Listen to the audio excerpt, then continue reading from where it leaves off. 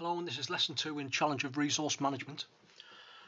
Here you can see a nice image of the from NASA of the Earth at night, all its the electricity and light showing up from all our major cities and so on across the globe. And what you should be leaping out at you is that some parts of the globe are really well illuminated. Okay, they have a huge amount of access to electricity, like Western Europe here, or the eastern seaboard of the United States.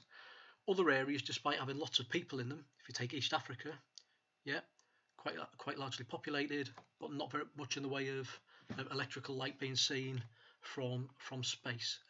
Other areas might have very little electrical light here because they're uninhabitable areas like the Sahara Desert. Okay, but it should get you thinking. Access to electricity is not equal. Similarly, you've got a photograph here from Brazil. Okay, just have a little think about it. What's unequal? You've got a formalised shanty town here next to condominiums and apartments with their own swimming pools in each one, tennis courts and so on. So again, the world's not equal, and in terms of challenge of resource management, our access to resources isn't equal either. Okay, we live in a very uneven planet. I had a little look on the Oxfam website, okay, which is excellent. And here's a few facts for you, and just have a think about it. The world's richest 1% have more than twice as much wealth as 6.9 billion people.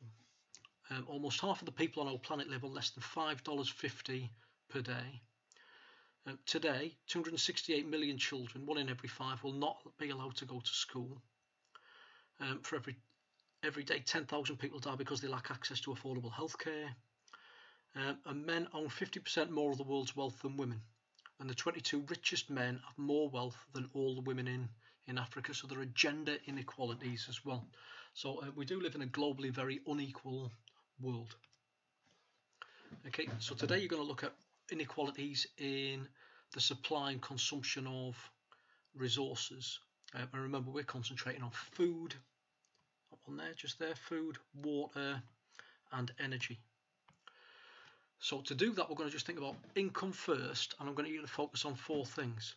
Okay, so the countries in red, okay, any of these countries here, they are our low-income countries according to the World Bank. Their gross national income is less than $1,025 per year. The yellow countries are classified as lower middle income countries. You can see those here, okay, like Egypt, okay, Sudan, India. And then we've got the purple countries like Brazil, China, Iran, upper middle income countries, and then the green countries are classified as high income countries. So you're going to focus on the UK, Brazil, the Democratic Republic of Congo, and India throughout the exercise. Okay, so you can take a look at this map. The idea will be to go and find those countries like the UK and to write down what the kilocalorie intake is. So there you can see it's 3,300 kilocalories for the UK. That's well above recommended safe minimum levels for men and women.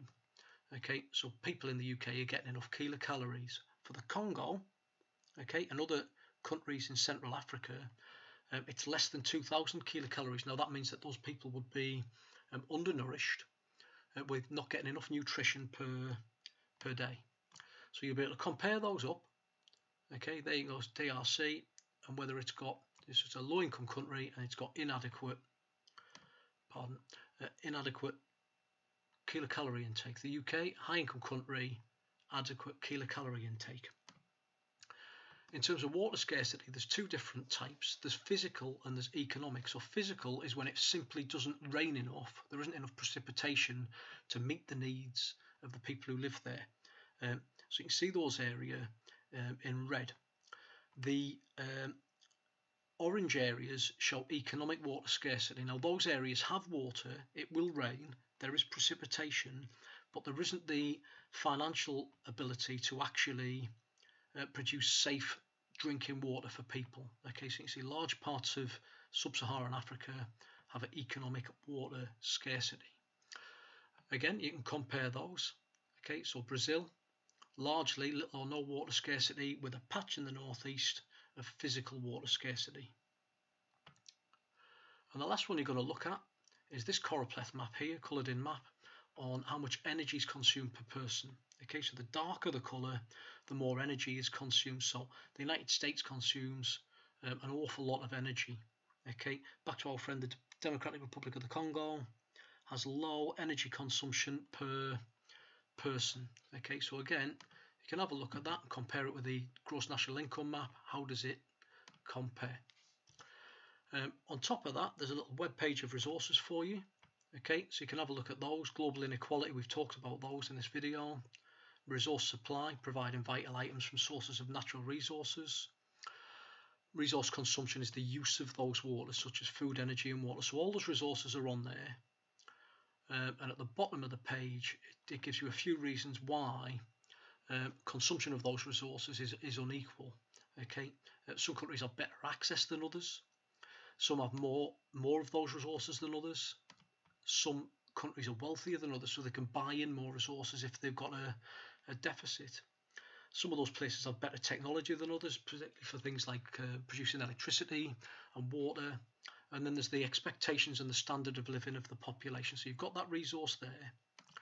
So the task, okay, define those three terms, and then you're going to use the maps that we've just been through to pop in what their income classification is, how much calories they've got, whether there's water scarcity, and what the energy consumption's like. And then once you've done that, you can identify the general patterns on the maps from the table, and then just say why some countries use more water resources than others. But if you need the answers, they're on there and on that slide as well. Okay. So we'll just finish up with a dad joke. I had an awkward moment the other day when I paid £2 for a bottle of Evian water and then noticed backwards that it spelt naive.